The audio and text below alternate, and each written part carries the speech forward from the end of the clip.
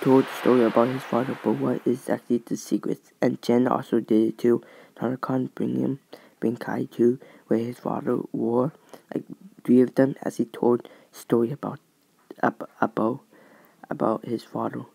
While Gamdan told him the story, Kai father was revealed only in the flashback, but it wasn't revealed like everything. I mean, they might tell story later in the future. You know, Kai quit the shop because he became a ninja and he can't stay there. They stay in the monastery and he get trained and do ninja, which is like Zane, Cole, and Jay.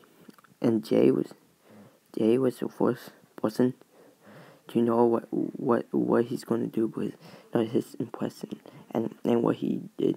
I mean, he was saying AC hot and all the stuff. And then he actually saw her and then actually fell in love with her. But, he was heartbroken after what Nia said. But what are the actual secrets? And Nia became a water ninja.